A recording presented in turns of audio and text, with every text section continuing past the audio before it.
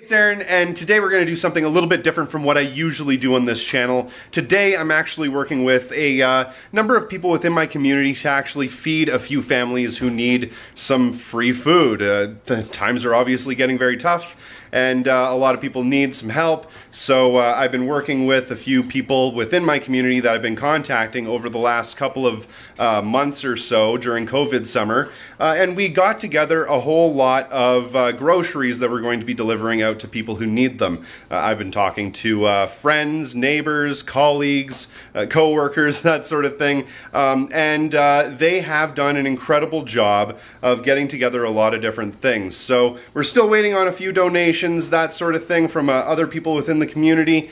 But right now we do have a bit of a haul, and I'll show you exactly what we have so far. But before I do, I just want to talk a little bit about how important it is to get out there and actually talk to your family, your friends, your neighbors, your coworkers, your colleagues, all of that sort of thing. I know a lot of people have heard me say this so many times before, but it's important to say again. And also, I have dogs circling me at the moment like crazy, so that's probably what all the background noise is.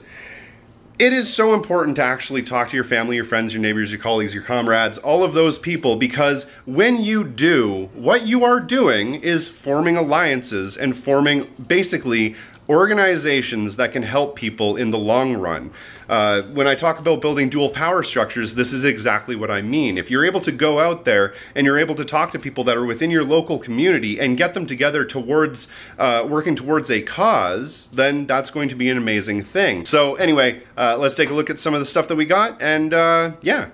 Okay, so as you can see, we have several large bags of groceries here. We got a lot of cereals, we got a lot of breads, a couple of snack food items, potato chips, cookies, not a whole lot, but stuff that kids can have in their lunches and that sort of thing if they need them. Like I said, we got a lot of bread. Communists and anarchists always coming with a whole lot of bread. Obviously, we got a lot of fruits, potatoes, apples, pears, a lot of other things like that. Again, there is cookies, there are snacks. Nobody's perfect. We also got some jams, jellies, lots of good canned goods, fresh baked banana bread made by people in the community, which is absolutely fantastic. And we have a lot of other things too. Like I said, cereals. Some of these bags are made up already, and they kind of have the same sort of thing in them. Others have to still be divided up, and that sort of thing. We actually had such a large demand for groceries that our small group of just a few people, we weren't able in this short amount of time to actually keep up with the large demand. So it's awesome that the people were able to get together and give us what they have. And hopefully we'll be able to feed a few people who need some food and do some real work within the community. Hey, it's Aaron again, and today we're going to be delivering all of the groceries that the community got together to several different families. And one of the things that we were taking into consideration is need, because that's an important thing. Certain people are going to have much larger need than other people. So when we were making up a lot of these bags down here, we just have a few that are made up down here. So far, we were taking into consideration the size of the people's families, how many kids there were, if there were kids, if there were elders, they would get different things, right? So if there are elders, they would get things like, staples, onions, coffee, packages of cigarettes, rum. I'm just kidding, those two weren't actually things. But they would get like more adult things, and then the kids would get like, some snacks and that sort of thing, because there are birthday parties coming up and all of those sorts of things. So that's all taken into consideration. And then of course there are other people as well, like single individuals. There is one person that's a single individual on permanent disability, and their need is going to be a little bit less than somebody that's going to be a family of 5 or 10 or whatever it is. So yeah, so when you're going and delivering meals, if that's something that you want to do in your future, a good idea is to get a little bit of a rapport with the people that you're delivering them to, so you actually know what they need and how to fix their individual problem or help them out in their own individual way. So we're going to be taking off in a few minutes here once we get all the rest of the bags packed up, and we're going to go on a bit of a road trip. We're going to deliver some food to some people who need it, and maybe we'll talk a little bit about some of it along the way.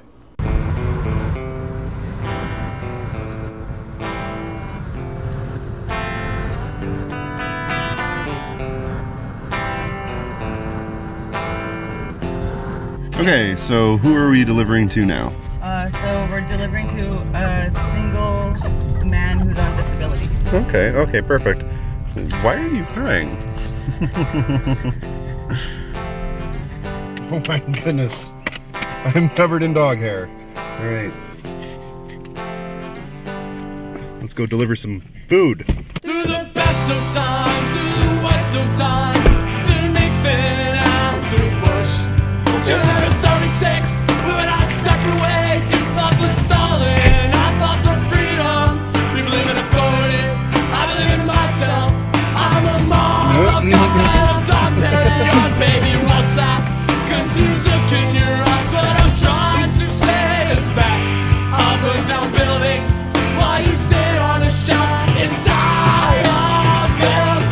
Look all the cops on the looters and pythons. They call it class war, I call the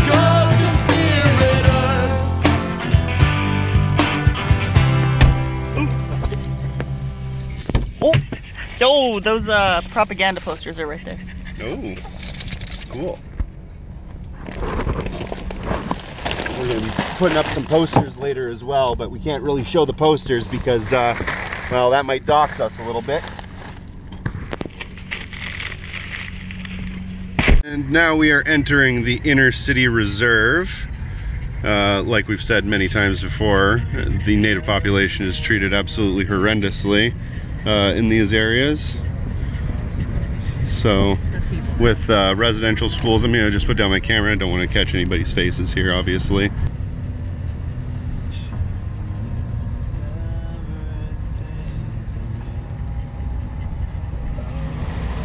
Yeah, so in an economically depressed area, an even more economically depressed area exists as a bit of an enclave of poverty within the you know, rest of the impoverished city itself. So I think that's why it's a good thing that we're out here. We're trying to help people, we're trying to donate some food, we're trying to do whatever we can, because this is not just something that's happening in my area, this is something that's happening all across the entire country and really the entire world right now. So that's why it makes it so important for us to be out there doing this kind of action, doing direct action, actually getting involved in your communities and doing whatever you can to help people however you can, because we are the change that we want to see, and we're the only ones that are going to be here that are going to save us. We can't wait around for politicians to come and do anything. We know that our best interests are not in their mind, but we can save ourselves, and that's what we want to do, and we want to do that every single day. 'Cause baby, I'm an anarchist, you're a spineless liberal. We march together for the 8-hour day, held hands in the streets of Seattle. When it came time to throw bricks to that starbucks window, you left me all alone, all alone.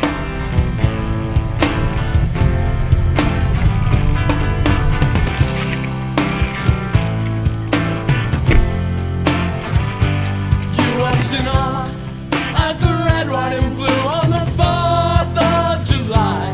While those fireworks were exploding, I was burning that fucker and shaking my legs and not eating the peanuts that the parties held tossed you in the backseat of your father's new Ford. You're my leg on the ballot, you labor reform. You have faith in the elephant and jackass, and to you solidarity's a 4-letter word. We're all hypocrites, but you're a patriot.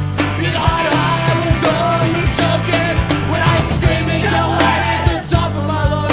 The cops in the cars and the men in the suits. Now I won't take your hand and marry the state. It's going to take us a minute before we actually get to where we need to go, so I want to take a moment to talk a little bit about how we got some of this food. A lot of it was donated from friends and neighbors, that sort of thing within the community. But another thing that we did as well is that we have been getting a certain amount of groceries and that sort of thing from the food bank for ourselves. And we constantly get things that a lot of people wouldn't use, like big bags of raisins, or whatever, like prunes, or just oatmeal, that sort of thing. Like the kind of stuff that some people use, but most people just, it sits in your cupboard and it just like, you know, goes bad. Nobody ever uses it for anything.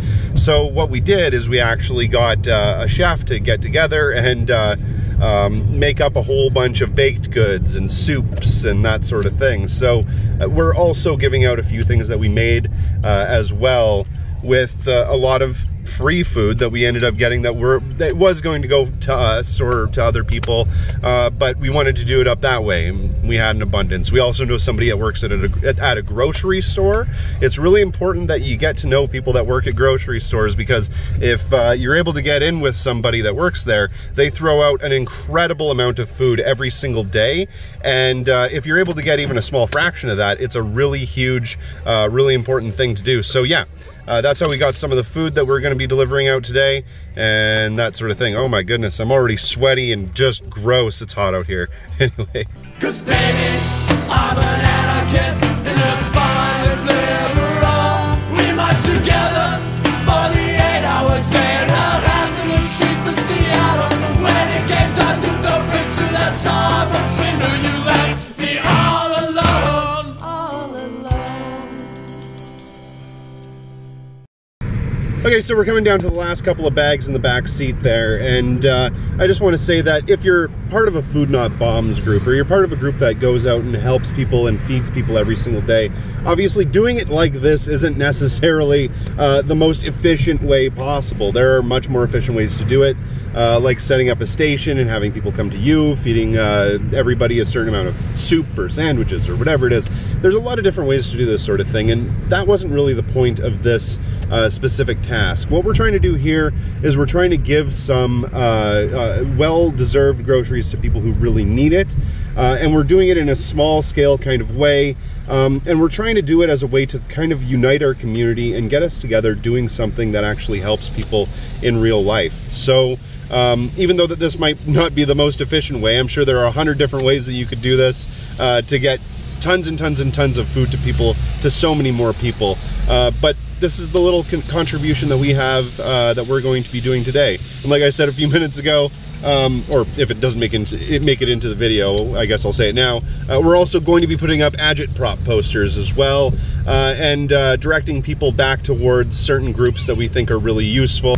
Anyway, so we're going to be putting up agitprop posters, and some of these posters lead back to IWW groups. Some of these posters lead back to different organizations that we think are useful, and then that way we're not just putting up posters that are stating a message, we're also directing people to doing actual real things, like joining organizations, or at least looking up these organizations and finding out a little bit about them. So yeah, like I said, we're going to be delivering these last couple of bags that you can see in the back there to the last few families. And before I go, I just want to say thank you very much for watching. My name is Aaron. Like I said in the previous video, or if this makes it into the same video, you can definitely donate to our little group that we're trying to start here and trying to help people out with. There will be a download link in the description box below, and probably in the card at the end of this video. And yeah, make sure you subscribe, because they're unsubscribing people every single day, and hit the little bell button, because they're not going to tell you when I release new videos. So thank you very much for watching. Have a nice day. Oh, and I also forgot to mention, I do have a Patreon. This channel is exclusively anti-capitalist content, so I rarely get advertisers even allowing my show to be monetized, let alone actually getting sponsorships or anything like that. So any of the content that I'm creating is coming directly from you wonderful people that are donating to my Patreon. So if you do get a chance, please subscribe to my Patreon, donate if you can, and if you can't, thank you very much for watching. Peace. I feel like we're riding in the Antifa bus, like that 1999 song from the Venga Boys, the Venga Bus. The Venga Bus is coming and everybody's jumping from New York to San Francisco, the inner city disco. You can't eat. Jesus. And everybody's jumping, jumping, jumping, jumping.